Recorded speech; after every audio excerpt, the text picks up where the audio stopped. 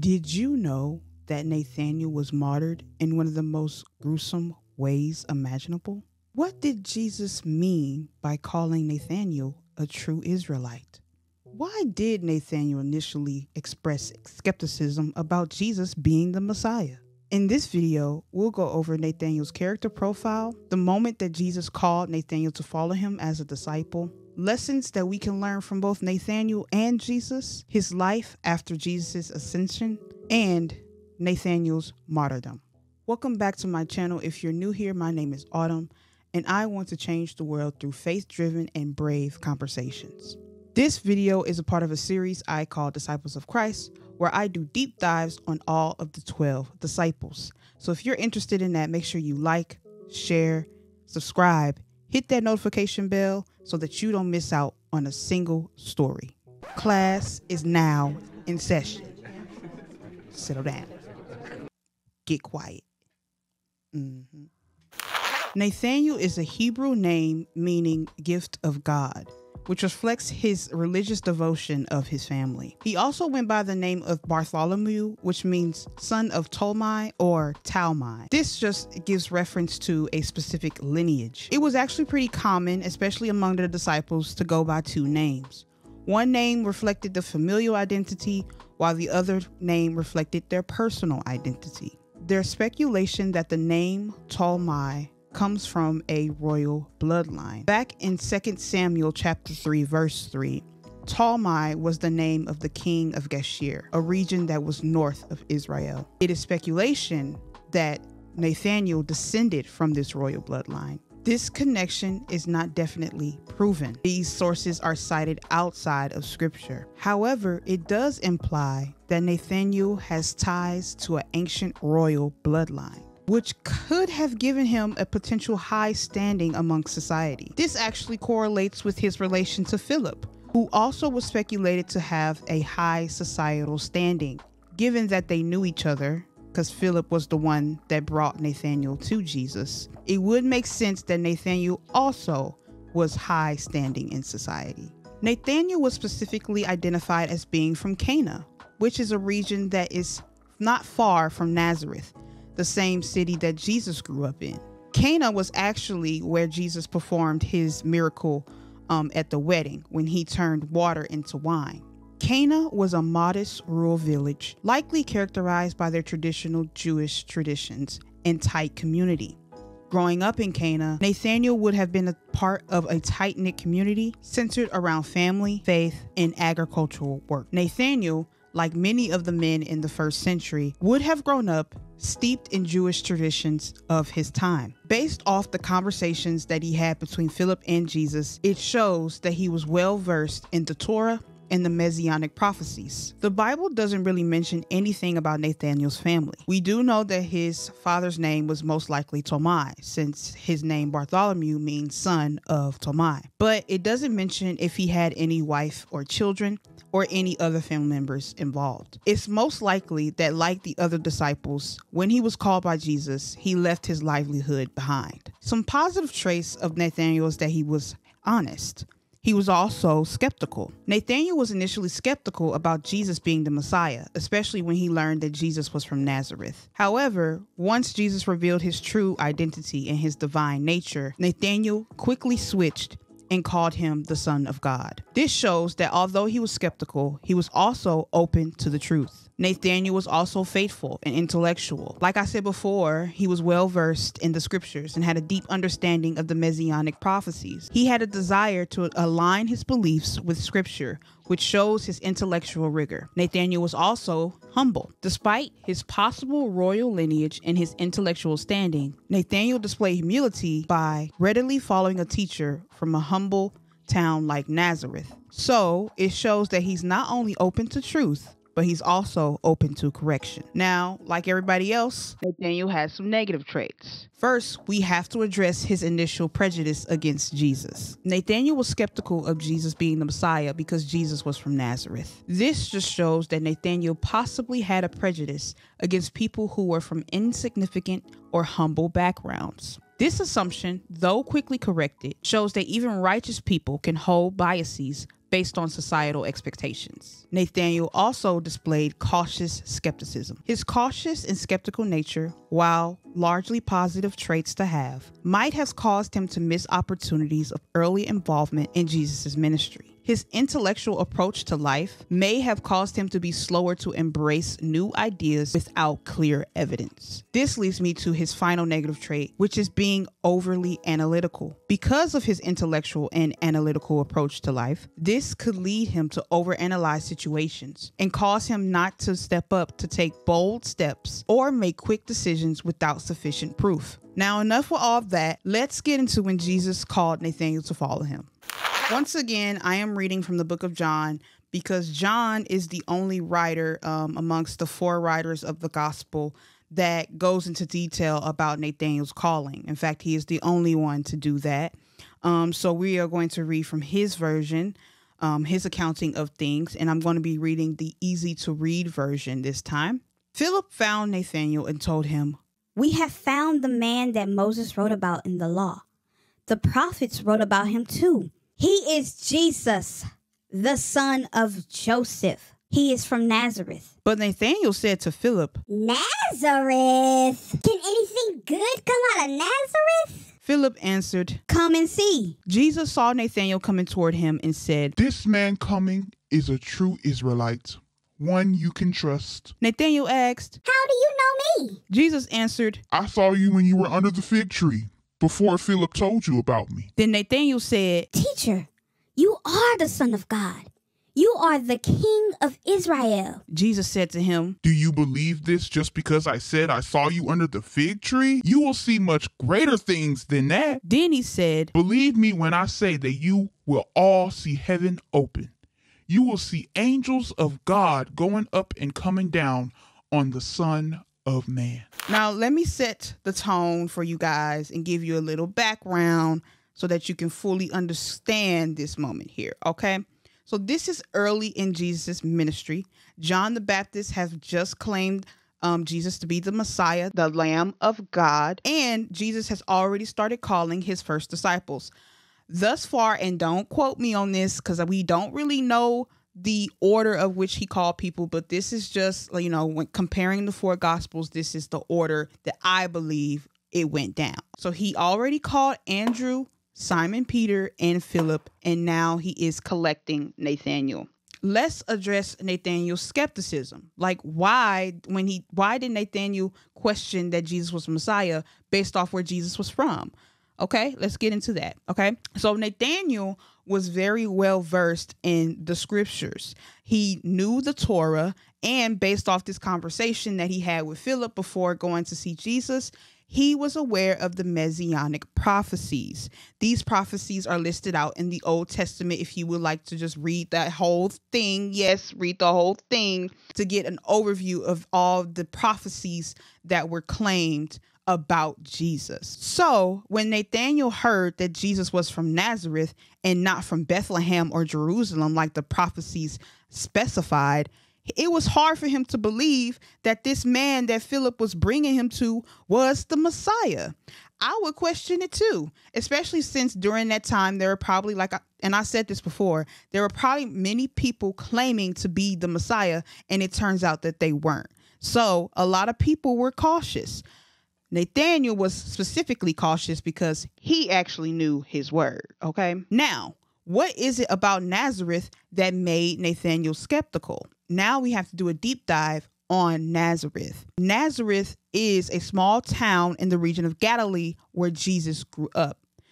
Archaeological evidence actually shows that Nazareth probably held about 400 to 500 people. So this was a pretty small town in today's modern standards. Nazareth's small size and lack of prominence made it largely insignificant in the eyes of many Jews that lived in Galilee, and especially the Jews who lived in Judea. Nazareth was a modest, lower-class village. The people of Nazareth lived simple lives, likely relying on subsistence farming and small-scale craftsmanship. The majority of people who lived in Nazareth were farmers and/or carpenters who worked with wood and stone. Nazareth was also not along one of the major trade routes, which just added more fuel to its obscurity. Judean Jews, and these are Jews who lived in Judea and specifically in Jerusalem, looked down upon the Galileans. As I mentioned before, they thought that the Galilean Jews were less sophisticated than they were. And this is due to the fact that the Galilean Jews were in close proximity to the Gentiles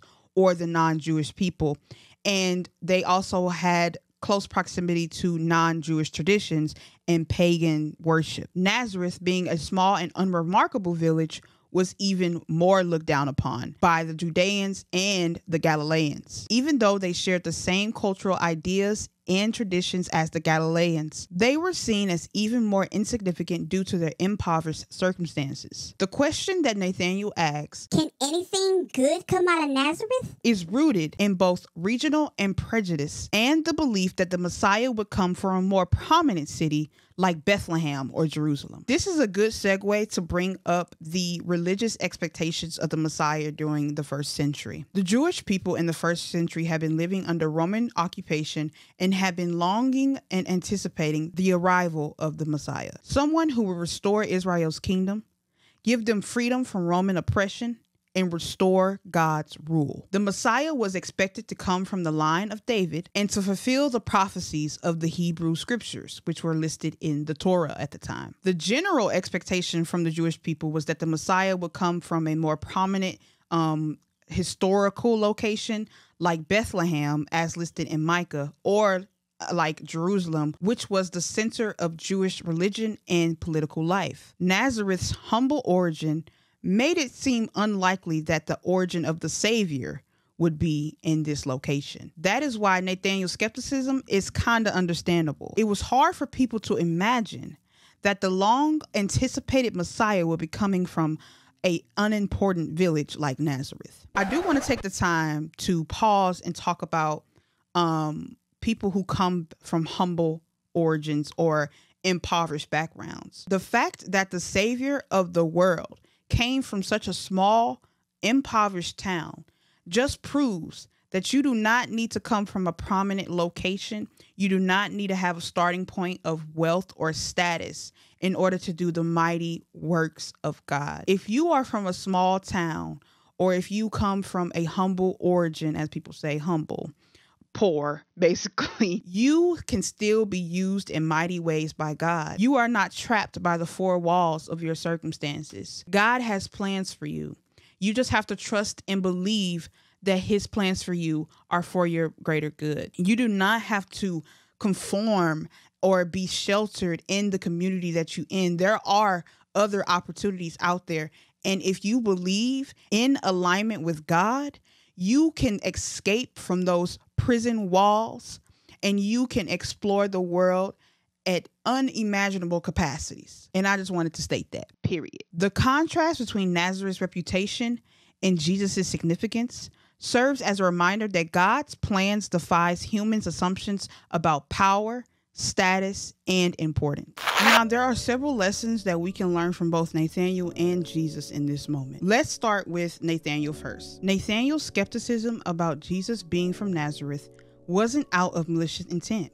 It actually reflects his intellectual honesty and desire for truth. He didn't just pretend to believe something that didn't even make sense to him. But when faced with undeniable evidence, he immediately changed his view of Jesus. The lesson from this is that it is okay to have doubts as long as your heart is open to the truth, and as long as you approach those doubts with honesty. True faith often begins with questions that lead to deeper understanding. Nathaniel was initially dismissive of the idea that the Messiah would come from an ordinary place as Nazareth. Yet, when he had an encounter with Jesus and actually got to know him, he quickly acknowledged that Jesus was the Son of God. Lesson from this story: we should remain open to God working in ways that challenge our expectations. Sometimes God's greatest works comes from the most unexpected places and people. Now, what else could we learn from Jesus in this moment? First off, Jesus sees us completely. Jesus demonstrated his divine knowledge of us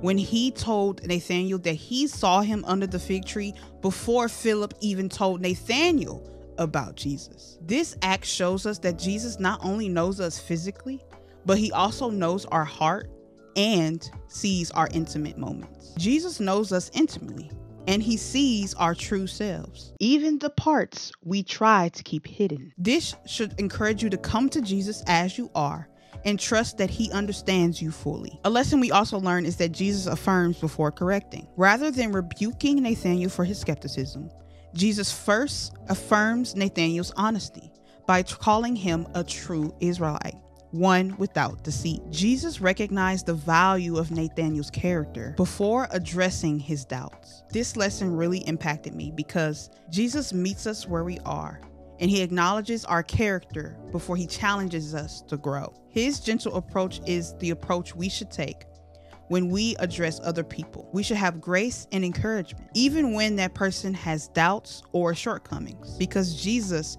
approaches us with grace and encouragement. And we all know that we all have doubts at times and shortcomings. Let's talk about Jesus a little bit more, okay? Because why not, all right? Jesus also has divine knowledge. When Nathanael asks Jesus how did he know him, Jesus says, Before Philip called you, when you were under the fig tree, I saw you. This statement is mysterious and is low-key giving stalker vibes, okay? But it indicates Jesus' supernatural ability to know people even before we meet him. The fig tree was most likely a frequent place that Nathanael went to pray and meditate on the word, suggesting that Jesus saw him in a private and intimate moment. The fig tree in Jewish culture represented a place of deep contemplation of scripture. It was a place of peace, reflection, and study of the Torah. Nathanael may have frequently prayed and studied under the fig tree, showing his devotion to God. Jesus makes a promise in this moment. Jesus tells Nathanael, Because I said to you, I saw you under the fig tree, do you believe? You will see greater things than these. You will see heaven opened and the angels of God ascending and descending on the Son of Man. This promise foreshadows the greater revelations and miracles that Nathanael will see as a disciple. This also alludes to Jacob's vision of the ladder in Genesis chapter 28, verse 12. By connecting this vision to himself, Jesus is revealing that he is the connection between heaven and earth. He is the ladder, the ultimate fulfillment of that Old Testament prophecy. For Nathanael, who was a devout Israelite and well-versed in the Messianic prophecies, this would have been a profound revelation. But what does that mean for us today? Like I stated before, Jesus referencing himself to Jacob's vision in Genesis chapter 28, verse 12.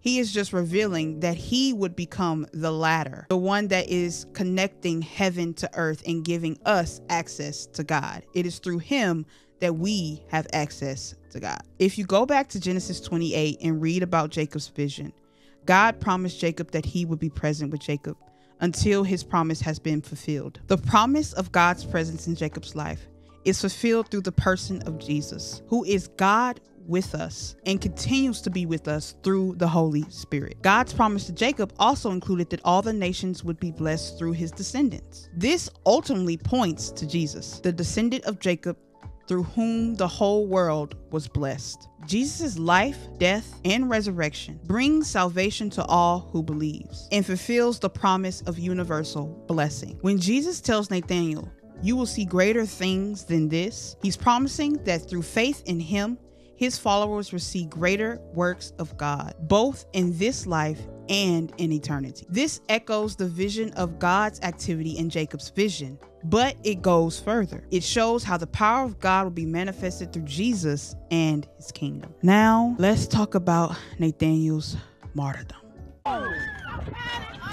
Yeah. Nathanael traveled far beyond Israel to preach the gospel. There are several accountings placing him in several different locations, but I just chose the locations that were mentioned most frequently. The first location that early Christian sources states that Nathanael traveled to was India. This was corroborated by a 4th century historian by the name of Eusebius and by Jerome, who claimed that Nathanael took the gospel to India. It was also claimed that he left a copy of the book of Matthew in India that was translated in Hebrew. Early Christian sources state that Nathaniel was actually quite successful in converting many to Christianity. His work there may have been a foundational pillar for the development of Christian communities in that region, especially those that were also connected to the Apostle Thomas. Another region that Nathaniel potentially went to was Mesopotamia and Parthia. This region had a long history of Jewish communities dated back to the Babylonian exile, so Nathaniel may have found a receptive audience among this region. Early Christian writings also state that Nathaniel and Apostle Thomas worked together to establish Christian communities and converted many people. Another region was Arabia and Ethiopia. These regions were important to the center of trade, and it's possible that Nathaniel used the trade routes to reach these distant places, establishing small Christian communities along the way. It was also stated that Nathaniel traveled to Egypt and Lycaonia. Egypt had a significant Jewish population in Alexandria, and early Christian missionaries often sought out these communities as potential starting points for their ministry. The final place that was associated with Nathaniel's travels was Armenia. It's stated that Nathaniel was actually a pivotal role in establishing Christianity in this region. Along with Thaddeus, also known as Jude, another disciple, Nathaniel is actually considered one of the founders of the Armenian church, which became one of the earliest Christian nations. According to Armenian traditions, Nathaniel converted its king Polymaeus and his entire household to Christianity. This conversion angered the local pagan priests and set the stage for Nathaniel's eventual martyrdom. There are several traditions surrounding Nathaniel's death, but the most widely accepted and cited tradition is the one that is in Armenia. It is said that Nathaniel was flayed alive in Armenia. Nathaniel's ministry ended in Armenia when the pagan priests, angered by the large number of conversions he had made, along with the conversion of their king Polymaeus, captured him. According to church tradition, Nathaniel was flayed alive, which was a gruesome punishment during that time, where they would remove the skin from your body while you are still alive. After being flayed, it says that Nathaniel was either beheaded or crucified, depending on which tradition is being told. His martyrdom in Armenia is one of the most cited accounts in the early Christian history. Other accounts actually states that he was martyred in India or Mesopotamia, but the most widely accepted and cited is the tradition that he was martyred in Armenia. Overall, Nathaniel's transformation from the moment that Jesus called him to his life after Jesus' ascension is one of skepticism turned to steadfast faith. Initially, Nathaniel doubted that anything good could come from Nazareth. But after he had an encounter with Jesus, where Jesus revealed his divine nature and identity, Nathaniel immediately recognized him as the Son of God. This encounter ignited a lifelong devotion, leading Nathaniel to become a tireless missionary, spreading the gospel to far-reaching places, and ultimately giving his life for his faith. Let's give this man a round of applause. Yes, he did his thing. He came, he was corrected, and he bested. That didn't sound right. Okay. And this just leads to another lesson that we can learn about God. Nathaniel's journey teaches us that God sees us fully, even in our moments of doubt, and he meets us where we are. When we are open to truth, God can transform our hearts, leading us into deeper faith and purpose. The life of Nathaniel just proves that God often defies our expectations, and he uses the humble and overlooked to accomplish mighty works. Today, we can carry this message in our hearts. God knows us intimately, loves us unconditionally, and calls us to be a part of his greater story, no matter where we're from or the doubts that we may have. In the description box below will be a list of resources that I use to make these episodes. I will continually add more resources as I make more videos. And if you have resources that you would like to share with me and your community, you can leave it down in the comment section below. But make sure that these resources are factual and that you're not putting stumbling blocks in front of your brothers and sisters of Christ, okay? All right. Make sure you hit that subscribe button and that notification bell so that you don't miss out on future episodes. With that being said, why did Jesus personally seek out Philip to follow him? You can find that out by clicking on this video, where I do a deep dive on Philip's calling from Jesus and his life in martyrdom. Join me next Friday at 6 a.m. Central Time, where I discuss the life and calling of James the greater, also known as James, son of Zebedee. With that being said, my final words to you are, let God do his part. peace.